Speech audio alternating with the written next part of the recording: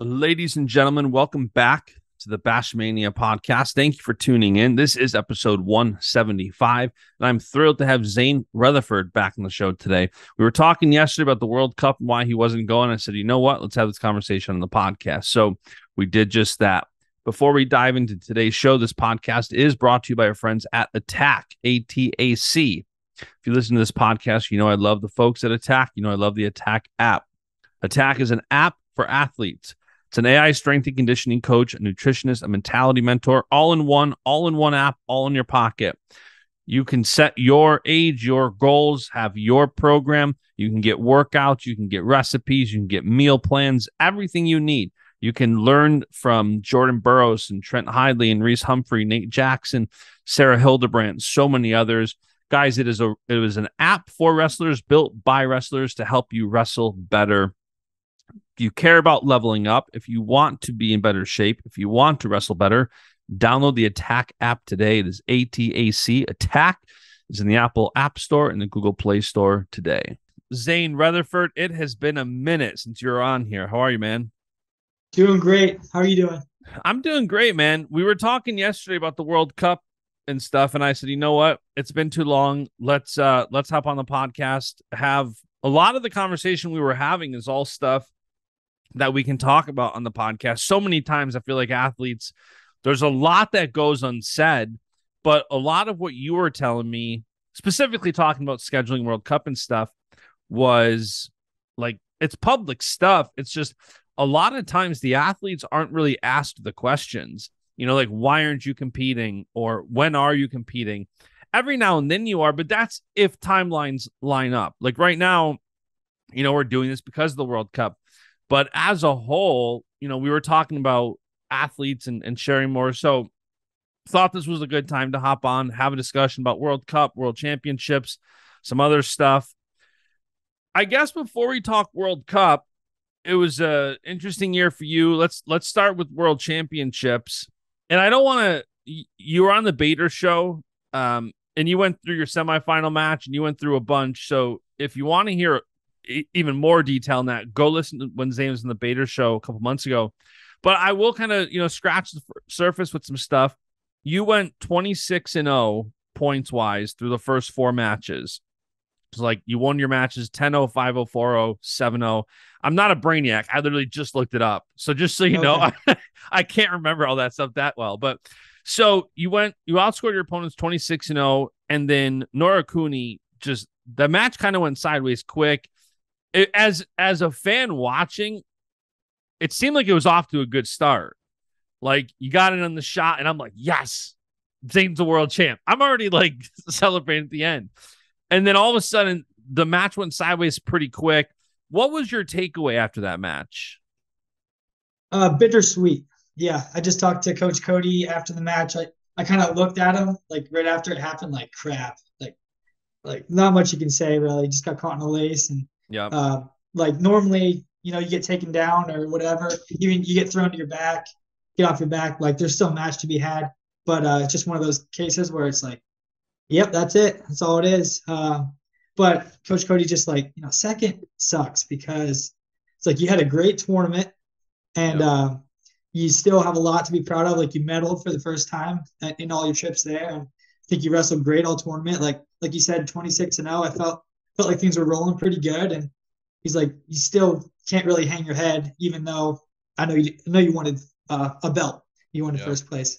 So yeah, that's kind of the thought. It's just bittersweet. I think that technically, I just started watching it again, and I like watched how he got into the lace because I felt like me fighting that actually tightened it up for him, Yeah. and so that was it was different than I've felt before. And Coach Cunningham had just said, I guess Carter Sirachi got hit in like the same lace at his U23s. He's like, it's just funny how things make a comeback. Like I haven't seen that technique in over like 20 years or whatever. And now I'm seeing it again. It's coming back, and just a different kind of lace. And we're just working on how to defend it and also like how to apply it. It's a pretty nice turn, honestly. And kudos to him for figuring that out. And I want to apply that to my own wrestling if I can, because it's pretty solid lace. Yeah, I was going to ask you, like, knowing that your path to another gold medal likely goes through him. He is a superstar.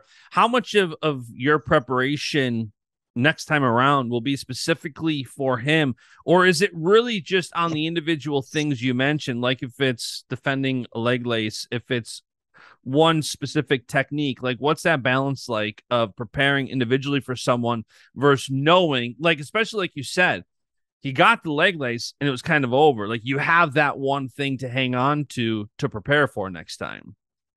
Yeah, I don't know how true this is or not, but we were sitting at the medalists at my weight class. We were all sitting, getting ready to get on the award stand, and we were kind of talking. I was talking with the Japanese opponent, and he was saying that this is his last freestyle tournament. He's going to go Greco, Really? and for the Olympic team, that's his goal. So he's going Wow. Greco for the next World Championship. So I don't know if that's true. You never know. A lot can happen, but Yeah. yeah, I mean, I'm definitely aware of it next time. And even aside from him, it's a place I don't want to get caught again. Sometimes you see things work at one World Championships, and people will from other countries will try to implement that going throughout the year. So who knows? Someone else could be working on that lace also. Just want to be able to defend it going forward. Yeah. And it's interesting. I had a talk with Gilman on here a while back about silver versus bronze medal. And it's funny, it is bittersweet. Like, so bronze medal, you're obviously fighting back, and when you win, you become a medalist. Silver is so different because you've already medaled and you kind of look past it. And if you lose the last match and you get the silver, the perspective seems to be more on the silver and the loss than the actual process of winning that medal. How much did it take, like, time? Like, you put out a great post on Instagram, about how grateful you are for the progress and your worth not being tied just to the competition and to the results. What was that process like, reflecting to get to that state of gratitude for it and appreciating the silver medal? Yeah, I think I was just putting too much on myself to go out and perform. And it is a big stage, but at the end of the day, it's a sport. And so I think that this past year, I've just kind of approached it in that manner. And kind of sounds weird to say, but I wasn't too disappointed, I guess, after this, Yeah. after I medaled, even after I lost. It's like, yeah, obviously I wanted to win. You put a lot of work into this, and to end out on top is always the goal. But really, I didn't really feel too deflated. Where in years past I would be deflated for a while, and Yeah. that would have been less, yeah, more detrimental. So, yeah, I think it was a positive thing. It allows me to approaching the sport that way allows me to move forward a lot faster than just hanging on to like, oh man, I lost that last match. What if?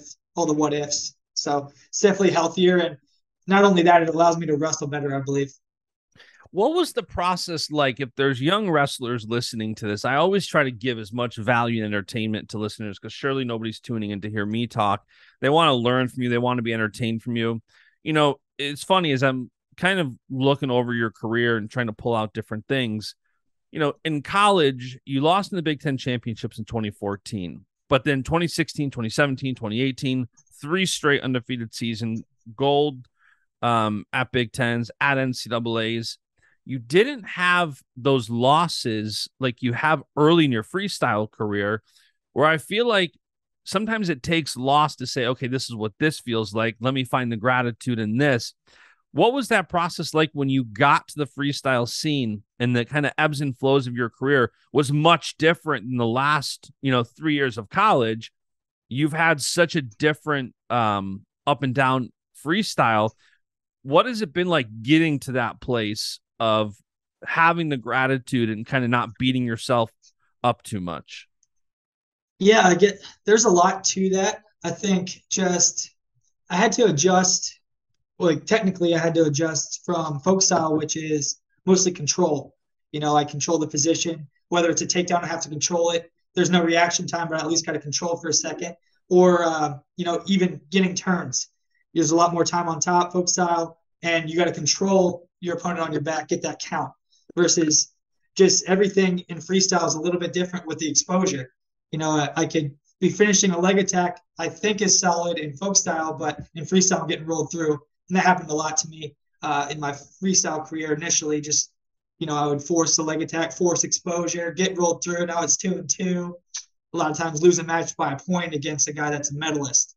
And you just can't make those mistakes. And I think I've addressed a lot of those technical areas and, just been approaching the sport from a better mindset also, not putting too much on myself, when I do make a mistake like that, just scoring 1 point at a time and allowing the points to come as they come. And what's the process like over time where it's being able to be okay with that process of learning and growing instead of just saying like, okay, I didn't win, I'm upset. Obviously, everybody's upset when they lose, but you're finding things to work on, you're tweaking it, and you're having a mature mentality that you kind of had to develop post college because you didn't have that process really in college. Yeah, I guess I did my freshman year just a lot. I took fifth my freshman year of college, and those were, I guess, the main growing pains. I did have some matches in college that were closer at times, like had a 2-1 match against BJ Clagon, had an overtime match with Sorensen that could have lost easily. But yeah, I think in freestyle, just being patient with myself, not too patient, where just making the same mistakes over and over and over again, but learning not to get frustrated easily. I think that helped a lot. When you're operating out of a place, a mindset of frustration, then your wrestling your life, you just can't live it right, and you can't make clear decisions. So just clear my mind, get into a state of, I'm at peace when I'm wrestling now. It's I'm not operating out of a spot of frustration, and so that helps a lot. And it's hard to do, like you said, it's hard to do when things aren't going your way, say points aren't going your way. It's hard to that's when it tests you the most. Not choosing not to be frustrated and choosing to, okay, what's the next best thing I can do is just score points, win the next score. So yeah, and it's interesting because in wrestling, there's all this downtime where you have a tournament and then, regardless of how you do, you have months typically before your next competition. And from what I've heard from you and others, that like if you do dwell on it too long, it only hurts you. It only hurts your training. And especially after you've had a lot of success, it's very easy to have that high expectation for yourself every single time. How did you come to the conclusion in the realization that our worth is not tied up in victories or gold medals or whatever it may be? yeah, I think it all kind of came to a head at the Olympic trials 2021. Just like I felt like I was a second behind all my reactions, and so I just wasn't competing with fire and like excitement. It was more like just fear, I guess. And it's not how I wanted to compete. It was crippling, honestly. So I just didn't want to feel that way towards wrestling. And I really had to just say, you know what, I'm not, no matter what I change, I don't want to feel that way again. So that's I'm grateful for the Olympic trials because it forced me to change my wrestling. And I feel a lot better aside from, finally medaling this year, just feel better and I'm enjoying it. And I started hitting moves this year that I did well in folk style even. Just I got a move, I got a pin at the World Championships against the Swiss opponent. Just having fun with the sport, really. Yeah. And, it's also so different because in college, you have classes and stuff, but you pretty much a singular focus on winning NCAAs. That's what it is. Now, as a senior level athlete, you're married, you have baby Zain on the way in January. You've got your house to maintain. You have brand deals. You have a partnership with Rudis. Like navigating being a senior level athlete, especially in wrestling, is very different than being a college athlete. And I got to assume that at this point, it's kind of like being a CEO of your own personal brand. Like the Zain Retherford brand on all faucets is something that you have to make decisions for regularly. And as we kind of segue into the World Cup in a second, what has that been like managing that aspect of your career and life? Yeah, that was another positive change that I feel like I made this past year is, like you said, it's kind of all wrestling focused now. Like in college, we had school and other commitments to focus on. And I talked to Coach Kale after the Olympic trials, and I mentioned that I wanted to go back to school. So I've been doing that recently. I've been doing it online through Penn State, trying to get my MBA through Penn State. So that actually has allowed me to separate Do you have any from. eligibility left?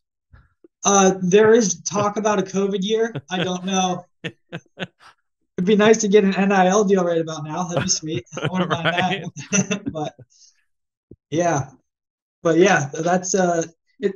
It's hard when your whole life is just wrestling. I think just having a little bit, having something else. I like that. Like some of the other wrestlers also they're married, they have kids as well. It's just Yep. it allows you to get step away for a second and just have a perspective of something bigger. So I think that's awesome. Yeah, and so we'll talk World Cup for a few minutes. The World Cup rosters came out yesterday, and I kind of teased out what it sounds like based on everybody I'm talking to, what they're going to be. And USA Wrestling confirms that what I said was right, and they had added like the alternates at each way, but pretty much those were the guys wrestling. And one of the big reactions was so many of our world medalists not going. And as a fan, I definitely understand the perspective of like, we're selfish. We want to see the stars as much as possible. We want to see you, Taylor, Dake, all these guys. And on the women's side too, I think Hildebrandt's not going, Mensa Stock's not going, somebody else too, but they're not hearing the other side. And that was what I called you about yesterday. I'm like, so why aren't you going? Not in a negative sense, but just trying to understand the athlete side of it. So what was your decision not to go to the World Cup? Yeah, most of it, simplified version, it comes down to timing. I think the timing of December doesn't make a lot of sense, especially with you look at our year, right? So the freestyle circuit, we get started. Say you're in Final X, you wrestle in June, and then it's maybe another competition this summer. Summer is pretty much all go through late September, and then that's your downtime. So I was just looking at like what's down the pipeline, and ideally I'd like to get a tournament or two at this maybe like February, March, April, somewhere in there, so that I can get a competition, feel good going into Final X, because the whole goal is to make another world team, win a world championship. That's pretty much the highest goal at this level right now. So that's what it boils down to, is timing. And I felt like now was good timing to take some time off, focus on, I feel healthy, but just focus on healing all the way. You don't know if you have something, underlying, and you just want to feel good going into this stretch that we got this summer and next fall. So that's mostly what it comes down to. And what really goes into making those decisions? On one side, it's got to be interesting being like the coaches, because it's like the NLWC, you got some guys going, Nolf and Snyder competing, you, Gilman, Taylor, Dake not competing. So it's not like it's a blanket coach, which I think sometimes some people think that it's just like, oh, the Hawkeye Wrestling Club isn't sending their athletes, or the NLWC isn't sending their athletes. It's a very individualized decision. For you, what was that like? Is it talking to other athletes? Is it talking to coaches? Like, what's that process like of determining, whether or not to go to something like the World Cup? Yeah, I'm very lucky with the Nittany Lion Wrestling Club. We got a lot of the world team at Penn State. So I do obviously collaborate with some of the guys, see what they're doing, see what the consensus is, but also kind of made my own decision. I met with Coach Cody, and they're never pushy one way or another. They will offer their opinion, but they don't really, they do whatever the athlete wants to do, especially at our level. So, yeah, I just told Coach Cody that I was thinking that now was a good time to take some time off, focus on technique, recover, get ready for our baby that's coming here in a couple months. So that's kind of where my head was at, and he respected it and kind of just said, all right, this sounds good. So, but yeah, that's about that. How much do you view wrestling? It's funny because I was thinking about this as I was preparing for the show.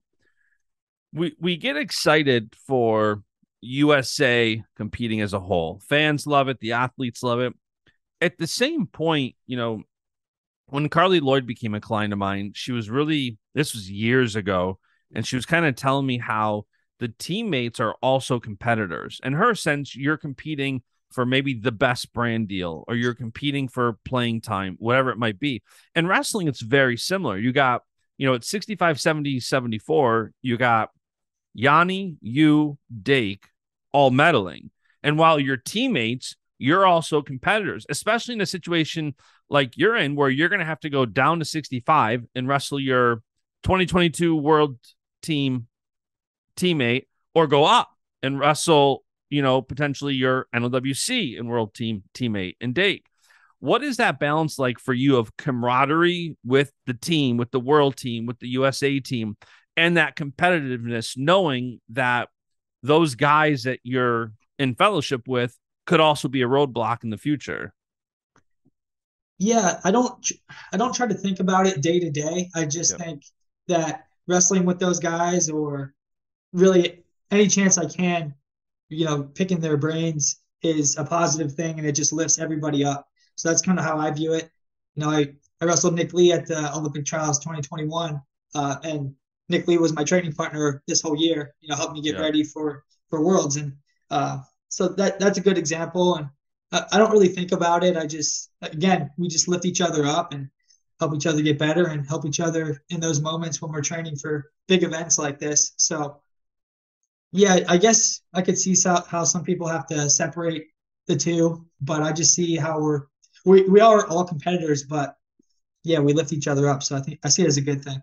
Yeah, no, I think it's a good thing too. I think it's one of those things that fans, myself included, speculate on, because if you're not hearing it, or if you're not seeing it, like, I've talked to so many of you guys, and you guys have a very mature perspective on it.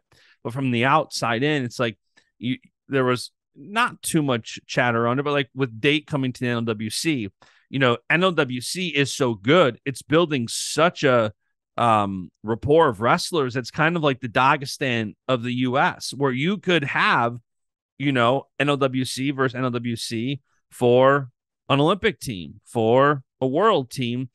And I think, like you said, a lot of it too is not thinking too far in advance. Like, I know people are already asking you if you think you're going up or down for the Olympics, and I know you said that you don't know yet, but it is an interesting angle of seeing how this happens. I think you do have to have a mature perspective to not kind of demonize your teammates, but that can't be easy. And obviously I'm not in that position either way. Yeah. I think too, you can't take it personally. Like, especially the Olympic year, it's 6 weight classes for the entire United States. So 6 wrestlers get to represent, the United States, hopefully at the Olympic Games. And we got about, I don't know how many people we have at the Nittany Lion Wrestling Club, a dozen, male athletes. So, and only 6 spots. So can't take it personally. It's going to happen. And you're probably going to be wrestling somebody. The field gets smaller, the higher level of competition. Some of the people that you see growing up are no longer wrestling at the senior level. And so, yeah, the field gets small, and it's likely you're going to wrestle somebody that might be a friend or a teammate or whatnot, and you can't really take it personally. Yeah, well, we already saw it in 2021 with David Taylor and Bo Nickel. Winner gets the 86 kilo Olympic team spot. And it's going to be interesting because the 2024 Olympic team trials are in State College.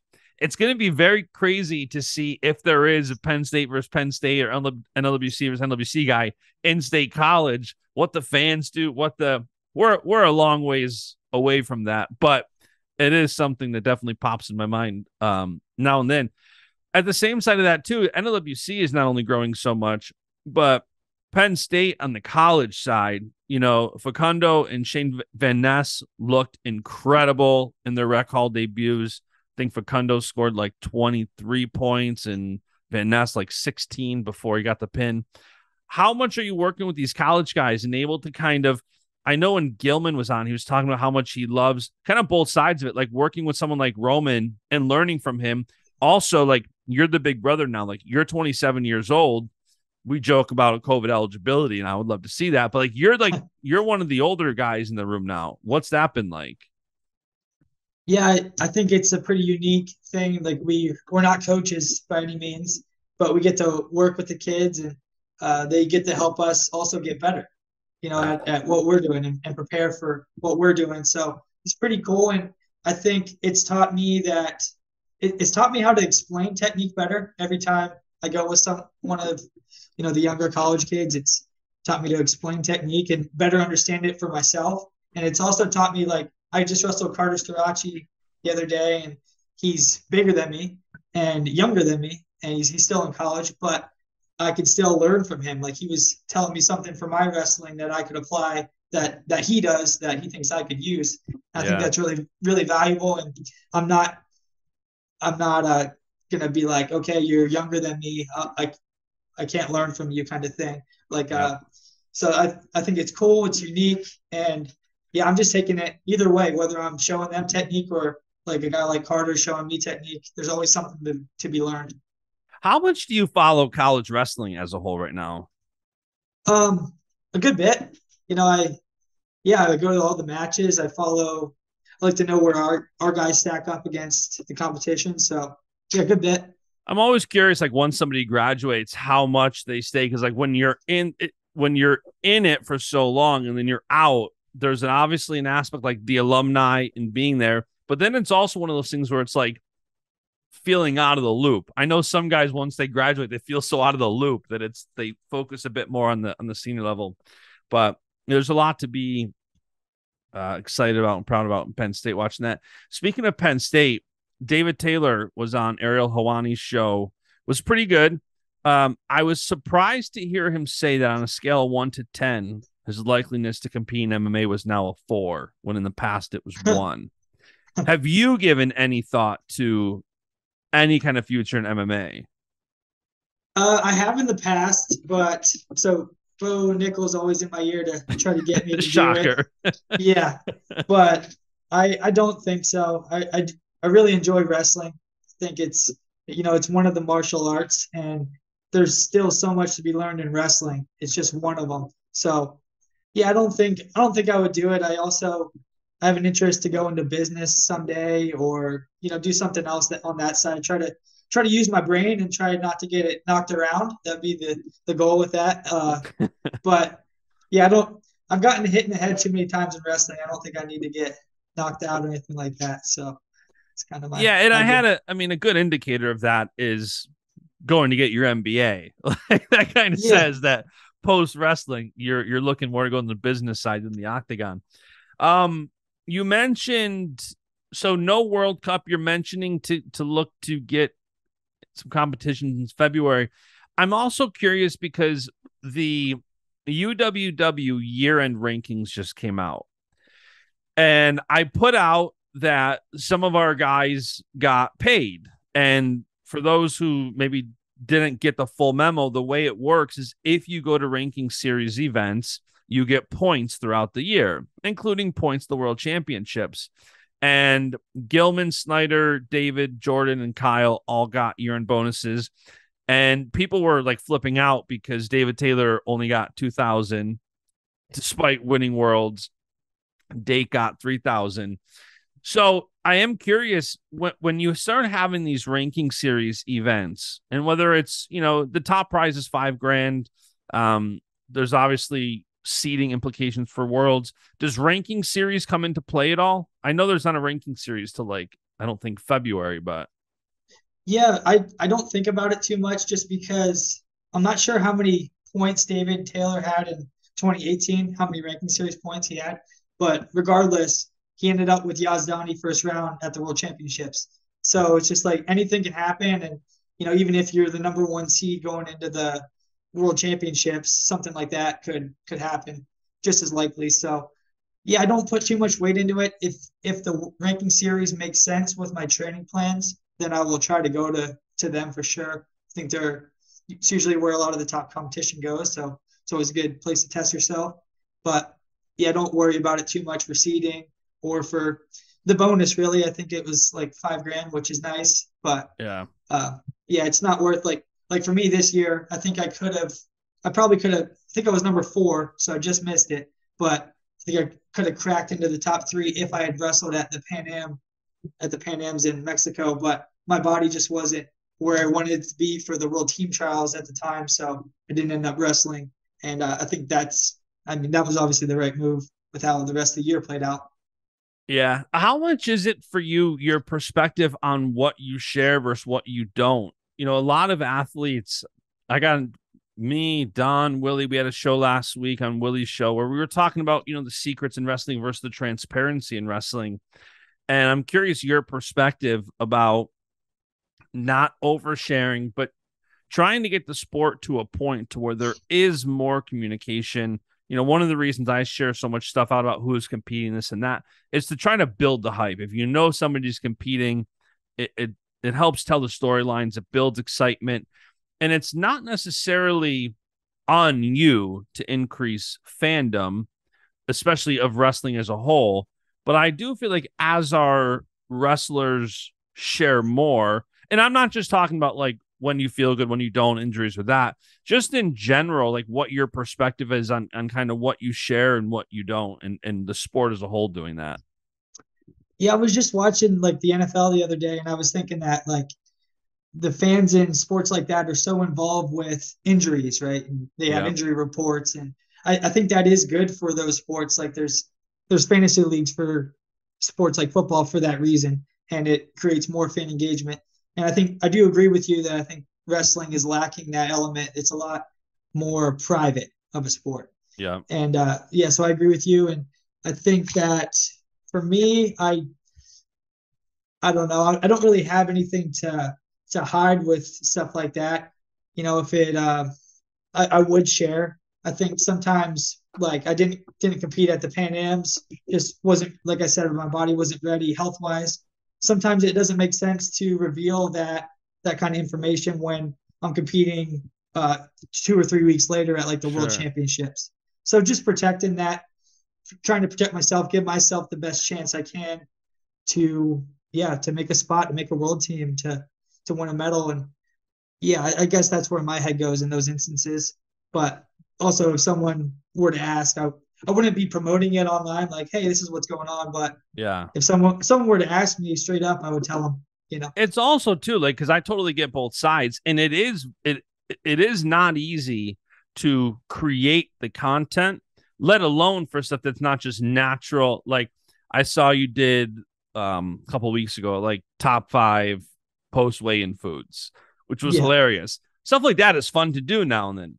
But you see how hard it is to come up with content and create content on the regular. And even if you do want to share, it's one reason I've created this podcast, is to try to keep having guys on to tell your story, to share things, to give you that platform. But it is definitely, like, I will say that having worked with so many athletes, you are so laser focused. And like you said, you're preparing to have a baby. You just got married. There is so much going on. You don't always have all the time to sit here and create content and plan stuff out, what to share and what not to share. And I do think that is kind of a reminder that's very important, who you partner up with. I take a lot of pride in my circle, and like I think your website and Yanni's website was updated within like an hour of you guys medaling at the World Championships. And not to toot my own horn, but like it is important to have people around you that can help you, because it gets very hard to do everything yourself.